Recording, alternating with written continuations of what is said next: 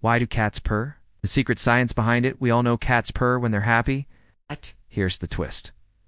Scientists still don't fully agree on why they do it. Cats produce their soothing purr by rapidly twitching the muscles in their voice box around 25 times per second. But here's the wild part. Cats don't just purr when they relaxed. They also purr when they're in pain, scared, or even dying.